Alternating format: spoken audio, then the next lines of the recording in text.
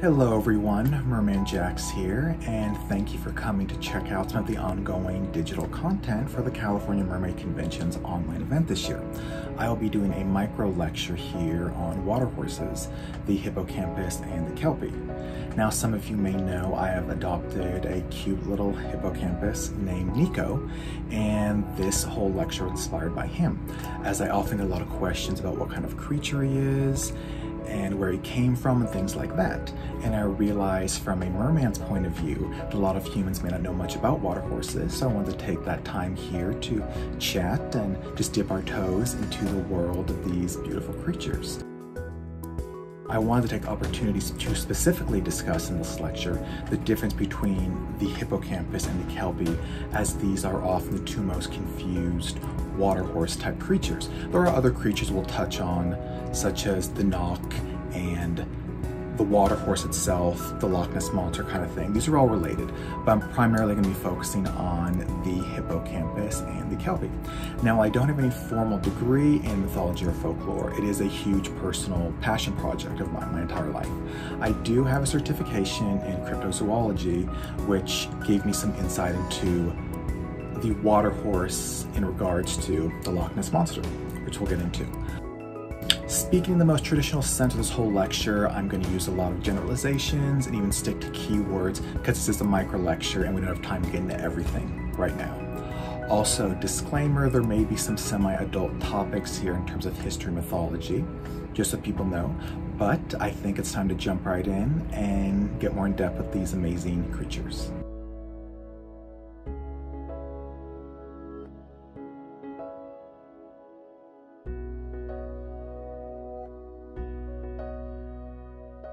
Now, water horses in general are to be disrespected at your own risk. Neither of these creatures we'll be discussing are inherently evil, though the kelpie does have more of a darker energy than, say, its cousin, the hippocampus. Much like a lion hunting in its own environment, you would consider a lion evil for hunting and feeding, so I want to make sure we don't demonize any of these creatures and respect them and realize that they have an important impact on our biological system. So the first thing I want to talk about is the movie The Water Horse, which obviously has the lecture title in its own title. Now, I won't be talking too much about this creature, as it does tend to feel like more of the Loch Ness variety, which has more of a dinosaur, plesiosaurus appearance. In this lecture, I want to try to focus on water creatures that have more of an inherently visual horse aspect. Although in some circles, the water horse of the Loch Ness, Nessie, is considered to be the largest kelpie in the world. So that's for you to decide. I haven't met her yet, but some people do consider her a kelpie. Another creature I want to lightly touch on is the Knock from Frozen 2, the beautiful water elemental spirit that took the form of horse in that movie. Generally, the Knock can shapeshift and can sometimes appear in a horse form.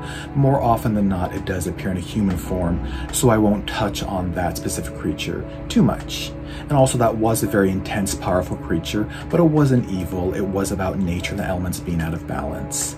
And it is one of the creatures that falls under the water horse categories.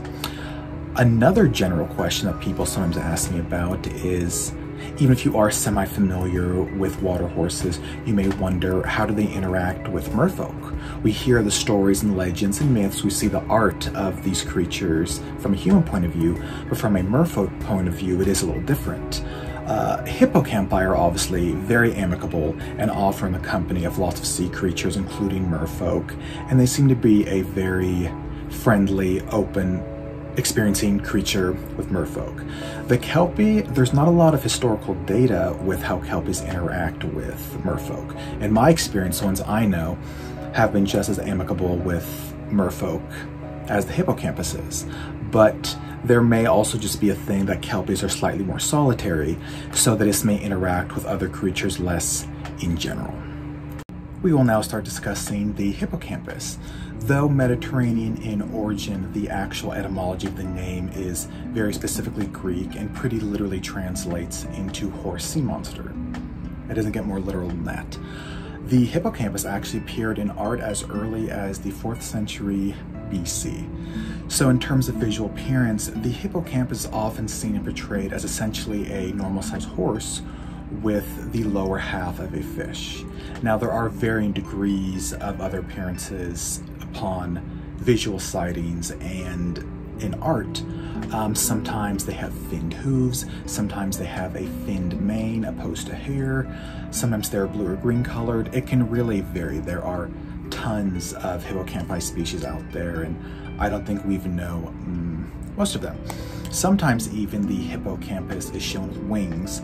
This seems to be largely based on artistic interpretation versus the way the creature actually looks. In a way also that differentiates the hippocampus from the Kelpie is that the hippocampus is not a shapeshifter and it does hold its form. Some ancient cultures actually believe that the tiny, cute little seahorses that we know, and some can get bigger, it was believed these were just juvenile hippocampus that would eventually grow into their very big life-size counterparts. Hippocampus in general are considered more on the good or at least neutral side of demeanor. They're very, very similar to the horses we know in general, and they are very locally based in saltwater. It doesn't mean the species can't go into freshwater and back and forth, same with the Kelpie. Traditionally, the hippocampus is identified as a very ocean sea creature. If you want to know where the hippocampus first came from or who it was created by, most legends point to the god of the sea, Poseidon. And I will reference some Greco-Roman mythology here, and just keep things simple, I'm going to stick with using the term Poseidon. Now, Poseidon became very attracted and tried to woo the goddess Demeter, the goddess of grain and agriculture. The goddess cleverly asked Poseidon to create her the most beautiful creature he had ever seen. He went to hard at work and started working on an animal to create for her, to impress her and woo her. And along this path, he created the hippo, the camel, the giraffe, eventually landing on the horse as one of his big, sacred, beautiful creatures. The hippocampus was assumed to be created along the way as well. And the hippocampus became so beloved to him, he actually had them pull his chariot through the waves. In terms of diet, hippocampi are omnivores. They do eat lots of seaweeds and algae, things like that. I know Nico, who's sleeping right now, he loves seaweed. He loves fresh seaweed, dried seaweed, but he also eats small little fish, maybe small crabs. He is omnivorous. He also isn't above stealing a sour gummy candy from me when I'm not paying close enough attention. So there's a quick little overview of the amazing hippocampus. And now we're going to move on to the Kelpie, or as Mermaid Rachel and myself like to affectionately call them, murder ponies. If you don't know why, you will find out. The actual etymology of the word Kelpie is unclear. It is a Scots word, and it's believed it is linked to the Gaelic word Kelpa, which means colt. Now, these are definitely Scottish-based creatures, though in general they are seen throughout the Celtic world as a whole. Now, these are shape-shifting water creatures, so they are supernatural in context, and they're almost always freshwater-based. That means rivers, lakes, streams, swamps, sometimes even fjords, things like that, but they're generally considered freshwater creatures. They most often appear as a beautiful black horse, but can also take on the appearance of a human. And most Kelpie sightings in human form are male, and in art, a lot of Kelpies are female, interestingly enough. Now, in terms of art specifically, the Kelpie is often shown as an eerie horse in sometimes traditional colors, but sometimes in a supernaturally dark color or watery hues, soaking wet with a beautifully long mane and tail, usually just covered in beautiful reeds and freshwater plants and things like that. But it does have a dangerous energy around them. A dangerous and seductive energy, because the point of a Kelpie is to get someone to ride them. Sometimes even some humans have said that Kelpie can be absolutely terrifying once you're on the horse. They can even be demonic looking, and they can have red eyes or even like a decaying horse skull as a face. I'm not sure if that's true. Humans tend to overreact. We'll forgive them. These are new creatures to them. But sometimes they're a normal horse, sometimes they are a horse, sometimes they are a terrifying, beautiful, really supernatural creature. As I said before, Kelpies are definitely on the side of a dangerous creature, possibly even wicked. I don't believe there's lots of encounters of a positive experience with a Kelpie unless they are bridled and tamed, which we can get into. As you saw in Frozen 2, the way Elsa partly tamed the knock was the bridle, and this is very traditional storytelling with water horses.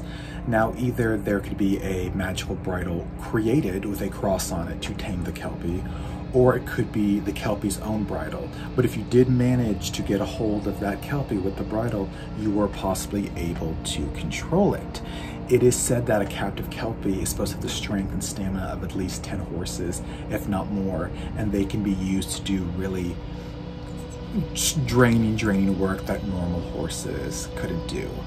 Silver bullets are also said to kill Kelpie. I hope no one does that.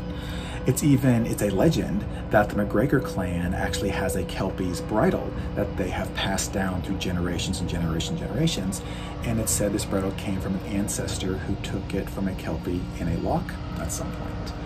So once again, these creatures are dangerous because their entire point of hunting is they hunt the waterways, seducing humans to get on their back. Once the poor unfortunate human is on the horse, they cannot become free, and the horse dives back into the lake to drown the human or to simply eat them alive. Either way, it appears that Kelpies don't like entrails, as they are often found floating on top of the water or even on the shore, very clearly stating a Kelpie has attacked. Children were very often warned, cultural admonition, stay away from waterways and swamps because a Kelpie may spirit them away and trick them into getting eaten, unfortunately. So, in the way that Hippocampi are very omnivorous, I would say the Kelpies probably are as well, but definitely have very carnivorous tendencies. They love the human flesh, and that's mostly what they eat. So, that is the Kelpie. Well, I hope this has been a fun and informative, brief little lecture.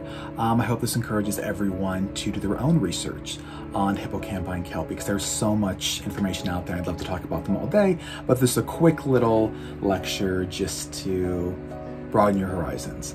Also, quick note, if you search either of these creatures online, please add an additional modifier such as creature mythology, because you're going to get some very specific results if you don't. If you just search for Kelpie, you're going to get results with the Australian breed of dog. If you put in hippocampus, you're going to get a lot of medical stuff, because the hippocampus is the part of the brain mostly associated with memory, and when it's removed, it looks like a seahorse. So you're going to get a lot of medical stuff or dog stuff if you don't alter your search. Also, if you enjoyed this mini lecture, please donate to the American River Parkway Foundation. This is one of the charities the con has worked with every single year for years and years, and we actually build our cleanup around it. And unfortunately, we can't do that together this year. So I'm definitely asking, for people to donate to the American River Parkway Foundation. There should be a link below. Somewhere around here, we'll have a link to donate. And let's make sure we're helping not just the environment in general, but that we're keeping our waterways clear for our Kelpie and Hippocampus friends. Also, Nico is very flattered. So many of you asked questions about him. I was hoping he'd be awake for this. He is sleeping. I'll bring him in. He's like a puppy. He's either up or down, up or down. He's sleeping very hard right now. Can you see him? He's covering his eyes because he's very dramatic. And the water dip. Yeah. This is not a Nico bowl. This is a food bowl. He doesn't care. But yeah, he's sleeping really. Are you sleeping? Are you sleeping? Yeah, he's sleeping. And don't get upset. He wakes in the morning all the time. Nico, can you say hi? Nico? No? Can you hear him breathing? No. Okay, he does snore. I'm gonna put him down.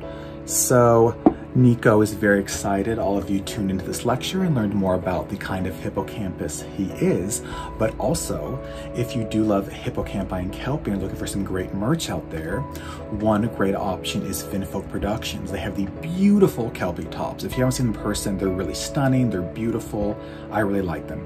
They're not available all the time, they're made in small batches it seems, or special edition colors, so you just have to keep track of those to get a beautiful Kelpie top.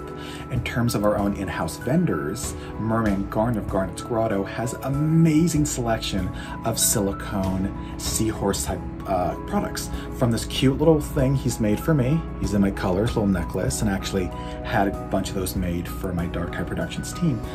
He can make little ones like that. There's bigger ones. There are leafy sea dragons. There are also full-blown hippocampi that can go on necklaces or armbands, and he has a great selection. So please check out our in-house vendor, Garnet Grotto, who has amazing seahorse gear for you to check out. And he's gonna actually have some cool, I think, exclusive merch and possibly even sales during the con. So keep an eye out. So once again, thank you so much to the California Mermaid Convention for creating this amazing digital event this year, and for in general creating such a wonderful, supportive, loving community. I'm so proud to be a part of this organization that not just supports communities in need, but measurably raises funds. That really makes a difference and doesn't just talk or post about it. And that's why this event is so beloved to me. So I hope you all have an amazing day and an amazing weekend. Continue with all the great fun digital content of the California Mermaid Convention. And I hope I will see all of you next year in person. Take care. Bye.